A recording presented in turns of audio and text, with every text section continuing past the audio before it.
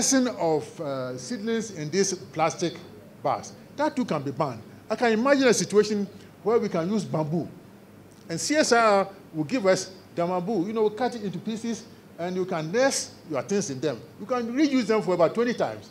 You don't have to use plastic. So these are the things. We have to think through how we are going to solve the things. And when we are done with that, because we just can't say abandon it. Look, even in Rwanda, we know that there's active smuggling of plastic from DR Congo and Tanzania into Rwanda. And the bad situation will be we ban the plastic and we see them being smuggled into Ghana, and then you can't control it. We don't want that situation.